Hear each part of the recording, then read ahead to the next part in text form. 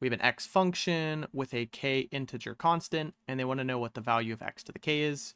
If someone has a Desmos solution, definitely post it in the comments because we're just going to do this by hand. So we always want to get rid of this radical. So I just raise both sides to whatever number's there. So it's going to be raising this to the 2k, raising this to the 2k. Our left side becomes x to the 2k. And then our radical, whenever you raise it to whatever your radical number is there, it cancels out. So this is just equal to 3x to the k plus 10. And then naturally, we want to get everything to one side so we can factor.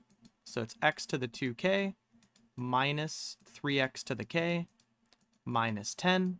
And it's all equal to 0. And this is actually just like a standard factoring problem.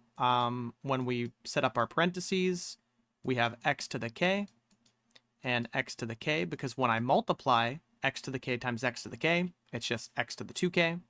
And it's just going to be, you know, what adds to -3 that multiplies to -10. And that's just going to be -5 and plus 2. And this is still equal to 0. So it's just x to the k is equal to 5 and -2. And it actually can only be positive 5 here, because if we say, since k is a positive integer constant, let's say k is equal to 1. So therefore, x to the 1 would be equal to -2. So I could say x is -2 up here. Well, how could I take the square root of something and then end up with a negative value, right? So that's not going to work. So they gave us two values, but it's kind of tricky. You can only choose one. It's going to be positive 5 here.